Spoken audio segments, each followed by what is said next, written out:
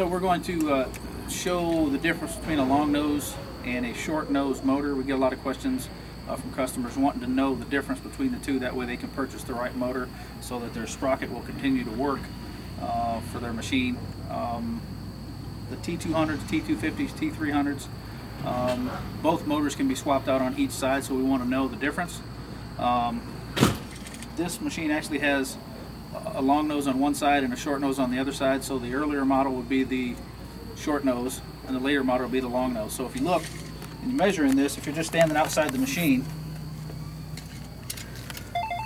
with the tape measure against the sprocket, this one here measures right about 4 inches.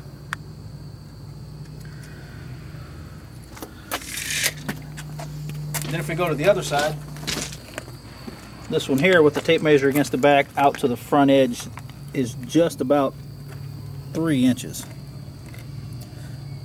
So that's the difference between the long nose and the short nose. The short nose, of course, is going to be the 3-inch, and the long nose would be the 4-inch, and that's how you tell the difference between a long nose and a short nose if you're ordering a drive motor.